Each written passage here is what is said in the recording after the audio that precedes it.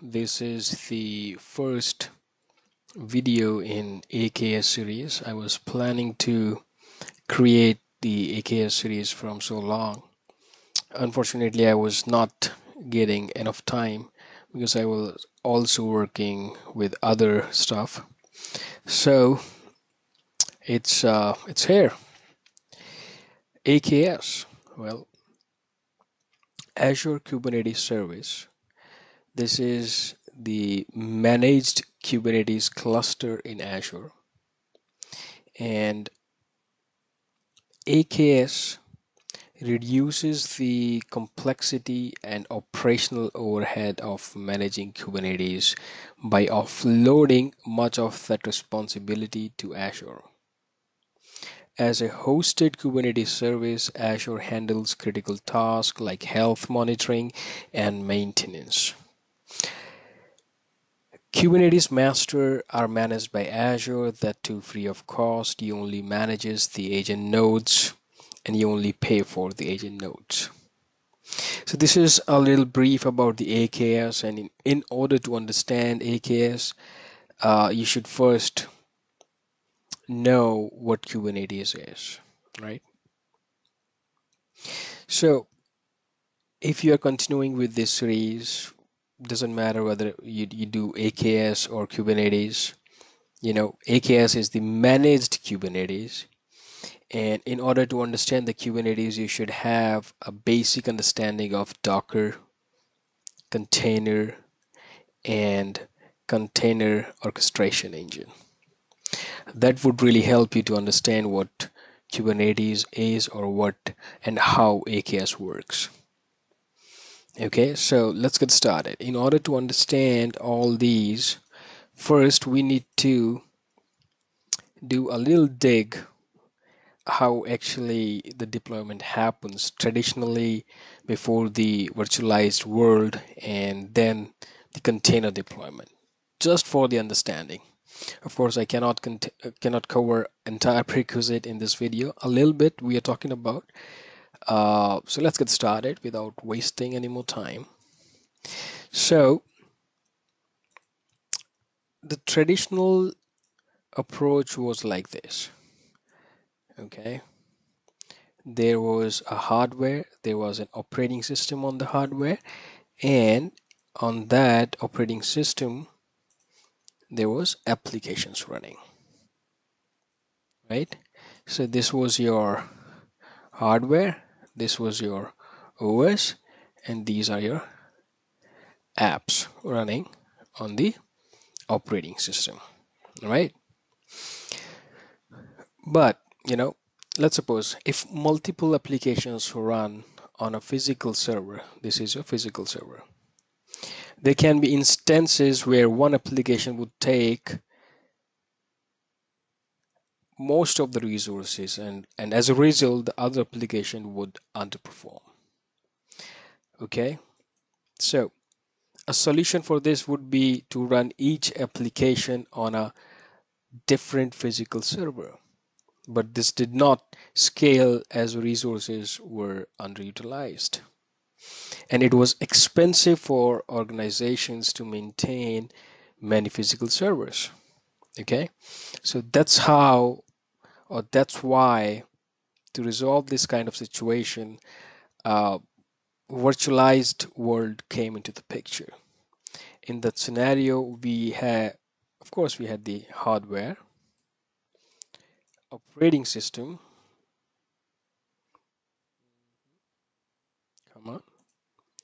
operating system. Now, on the operating system, there was one more layer, and that layer is hypervisor. Okay. What hypervisor does, it allows you to create your own virtual machines over here. Okay, and these virtual machines have their own operating systems. All right, so it would be like this. You're creating your own VM on the hypervisor.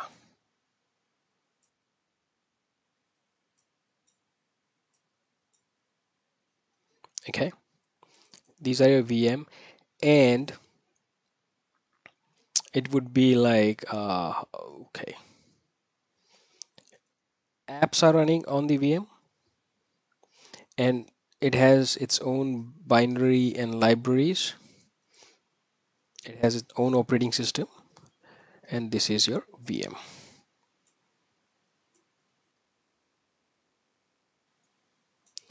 I need to make it black so that we could easily see. This is for all the VMs, right?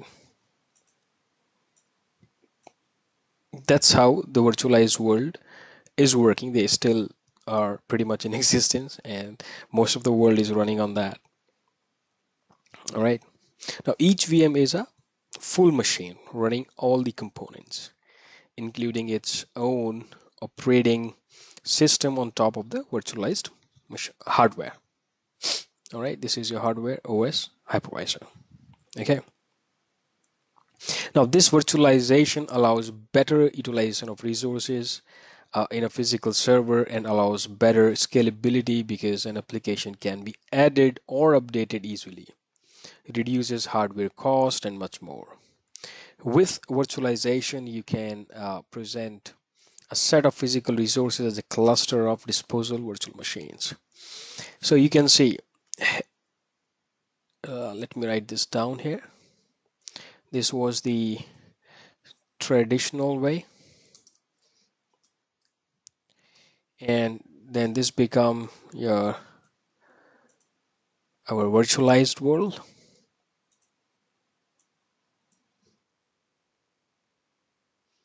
And then come the containerized applications. Okay, in containerized applications, things were like this: hardware, of course. All right, okay, come on. Mhm. Operating system, of course, right? Now, instead of hypervisor, we had we have container runtime like Docker or Rocket container runtime, which will help you to create container by the underlying resources or using the operating system right here, like host operating system. So it is a user isolation. Okay. So on the just like this, we have containers now. This is our containers. So this is not VM and there is no OS. This is not a VM and there is no OS. These are just the container utilizing host OS and absolutely lightweighted. Okay. So that's how the container world works. Now, virtual machines are slow and take a lot of time to boot, but containers are fast and boots quickly as it uses host operating system and shares the relevant libraries. Now, containers do not waste or block host resources unlike virtual machines because it consumes only the resource which is needed. But to run an VM, you need a minimum resources for your OS, right? Containers have isolated libraries and binaries specific to the application they're running. Okay, and containers have no guest OS. Processing and execution of applications are very fast since applications specific binaries and libraries of containers run on the host kernel. Booting up a container takes only a fraction of a second, and also containers are lightweight and faster than virtual machines. So these are the few reasons why container come to the picture. Now we come till here. Now it's time to understand Kubernetes. Okay, so containers are good. Okay, containers are awesome. They are lightweighted. They have a lot of benefits. Now, containers are a good way to bundle and run your applications. In a production environment, you need to manage the containers that run the applications and ensure that there is no downtime. Okay. For example, if a container goes down, another container needs to start. Wouldn't it be easier if the behavior was handled by a system? Okay. That's how Kubernetes come into the picture. So Kubernetes is nothing, it's just an abstraction of your layer on your VM, which provides you with a framework to run distributed systems resiliently. It takes care of scaling and failover for your application, provides deployment patterns and more. For example, Kubernetes can easily manage a canary deployment of your system. Okay, so Kubernetes is, let's write down a few important points about Kubernetes. Kubernetes. So what is Kubernetes? It is container orchestration engine, right?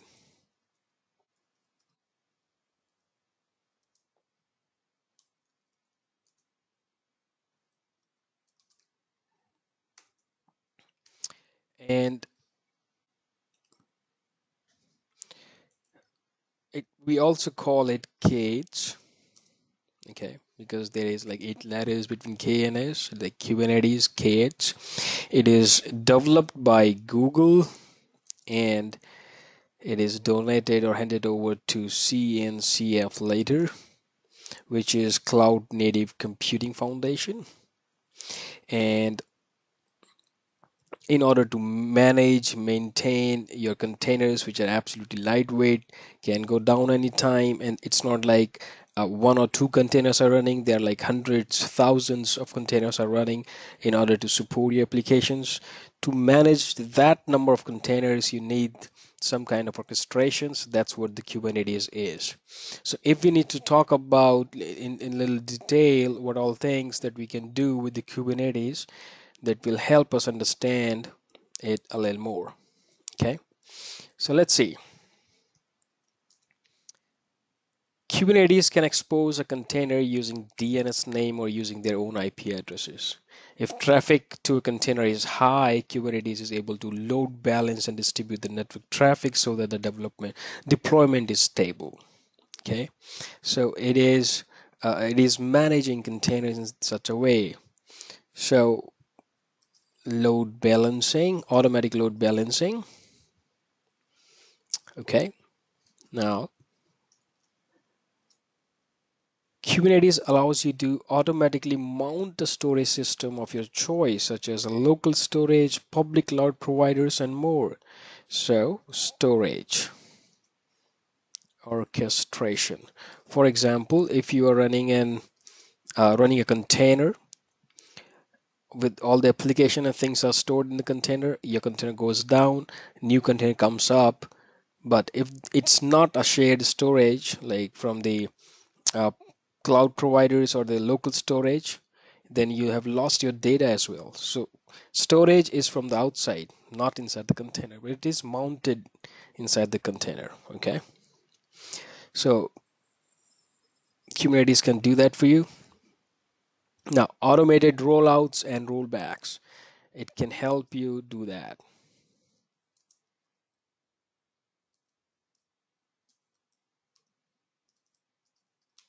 Okay, you can describe the desired state of your deployed container using Kubernetes, and it can change the actual state to the desired state at a control rate. For example, you can automate Kubernetes to create new containers for your deployment, remove existing containers, and adopt all their resources to the new containers.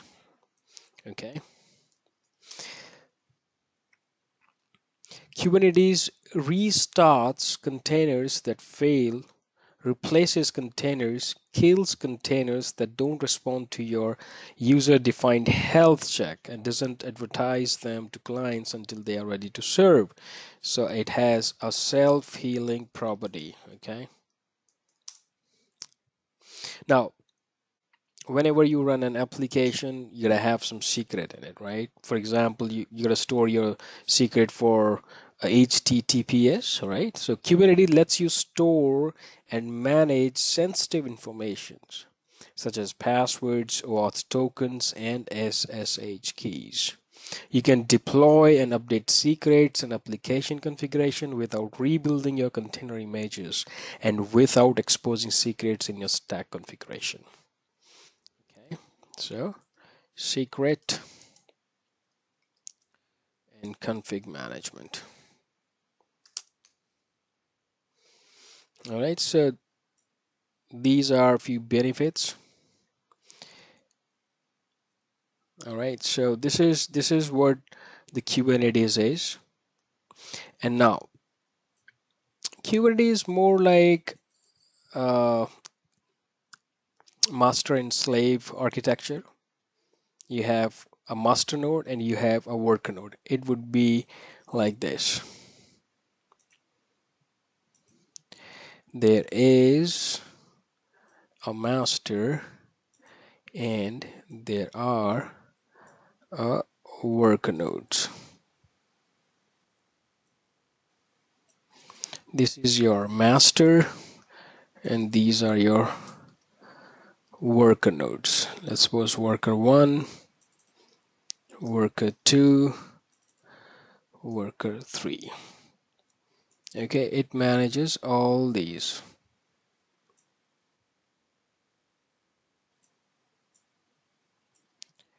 Okay. Now you have to give the commands or information or whatever you want Kubernetes to do for you. For example, running an application, running a container or pods. So you command your master with either command line tool or maybe with the help of GUI or the API. Okay, so that's how it works. We will check the architecture in the next video, of course. Now, this is the a very basic thing that I'm talking about. This part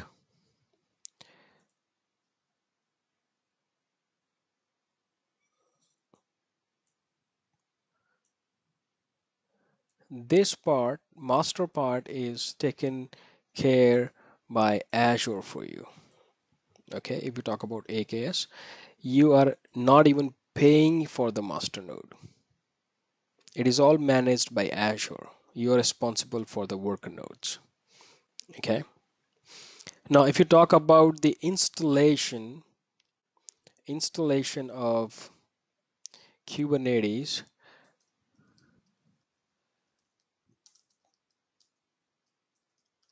you can install as a mini cube or on a virtual machine or physical machine as a hard way, like installing each and every component. And the third way is using a managed Kubernetes, right? So AKS is managed Kubernetes, and that's what we will cover in this series. And this is the very first video trying to understand what we are going to complete in this video, what Kubernetes is, why it come to the picture, what all benefits it provides, and how it works. So, well, that's all about it. In next video, we will try to understand the entire architecture of Kubernetes, and step by step, we will try to cover entire AKS in this series. Well, thank you for watching and you have a good day.